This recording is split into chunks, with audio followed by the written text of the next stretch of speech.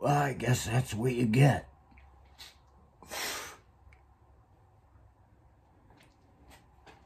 All you girls sitting there in the bar making fun of a bald guy. What you don't realize, after all the lies, they tell you lies, right? They even tell the balding guy lies. They say, oh, something about this.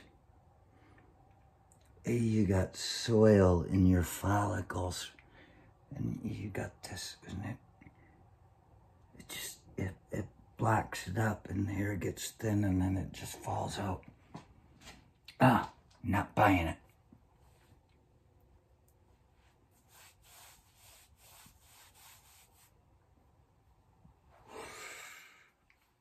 Not buying it. I mean, I just got out of the shower, and you know, one thing you do, you scrub the fuck out of the top of your head. Maybe that's the problem. But you're getting all the soil out of there, just naturally. It's not even that you're scrubbing just that.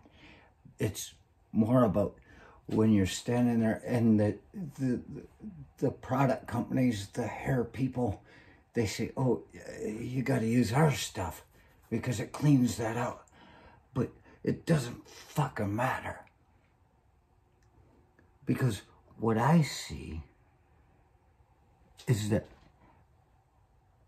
all the shampoo products in the world on top of your head are the first to come off.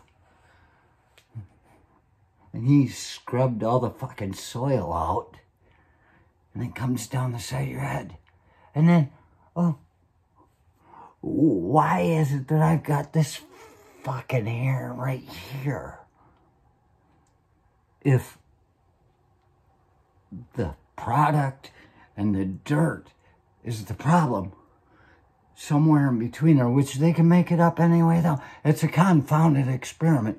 There are too many fucking possibilities in here to fucking deny any of them. Unless you're going to deny all of them. Your hair comes out. It's a gender-linked trait, motherfucker. Don't you know this?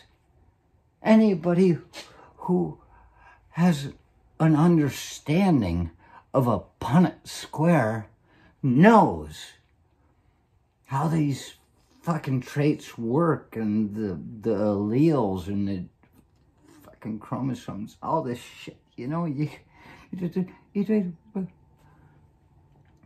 and yet a woman will sit there and laugh at a man because he's bald. It's testosterone, baby.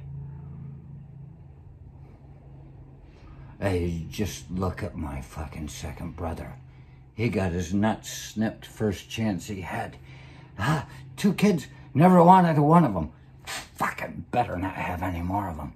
Borrowed a pair of sweatpants from me during that time. He's like, yeah, I can't have my balls in anything. And, oh. You know, I'm not Amish.